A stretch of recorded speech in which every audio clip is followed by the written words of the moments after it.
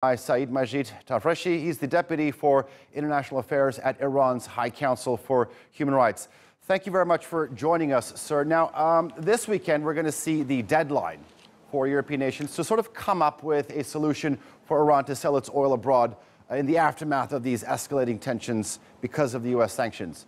What do you make of Iranian officials sort of ratcheting up the pressure, not only with what I just read about the foreign minister's statement, but also from the Iranian president?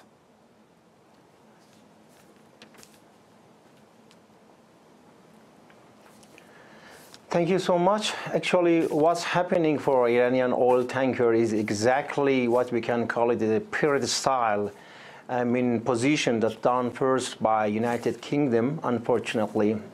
And you can find out lots of illegal acts, as you may be aware, and distinguished viewers of this program, is that international law have its own obligation in the field of the law seas.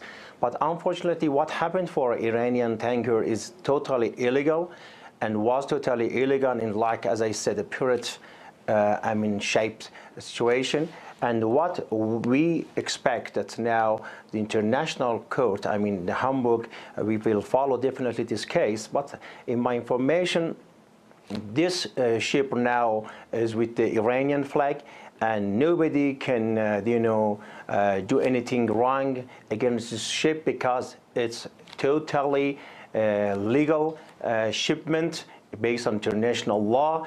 And as you may be aware, this disrupting the law of sea, unfortunately, many years ago in 1982 happened by the United States that violated international law in the 1982 law of seas that under if I don't be wrong, underwater cultural heritage was one of their excuses. And after that they produced PSI, Proliferation Security Initiative, that these kinds of activities is totally wrong, and the responsibility of the state don't let you follow this very gang style position.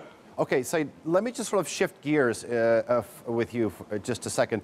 Let's talk to you about, if you could just give us a better sense of what life is like in Tehran and across the city, the country rather, after these the imposition, U.S. imposing heavier economic sanctions. How are the people being affected?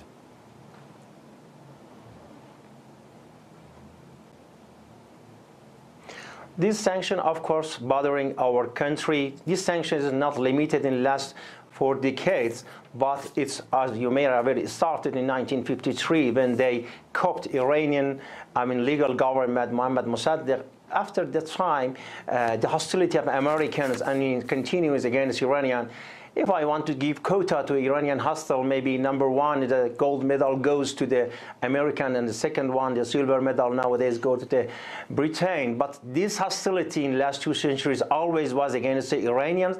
And unfortunately, nowadays, after the revolution, we see that the method of this hostility developed a lot.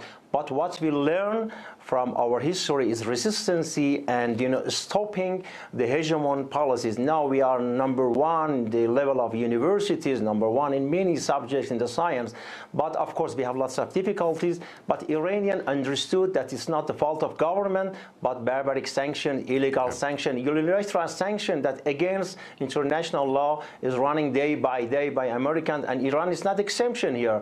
You can find lots of sanctions against lots of other countries by Americans. For example, the Cuba is one of them. That 989 countries are against the United States, but United States stand just one country in the front of all universe and ask, give the positive answer to the request of international community. All right, Seyed Majid Tafreshi, thank you very much for joining us live from Tehran.